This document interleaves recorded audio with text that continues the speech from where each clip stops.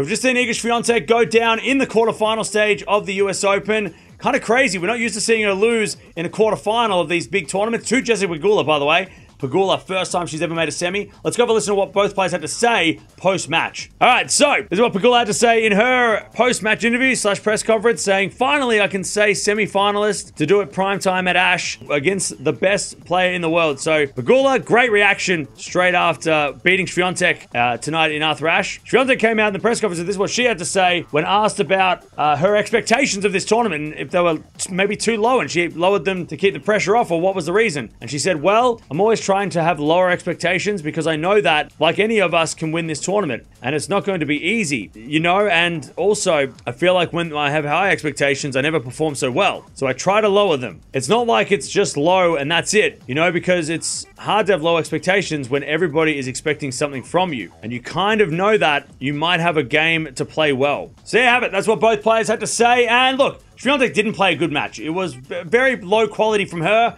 Pegula didn't play much better at the start.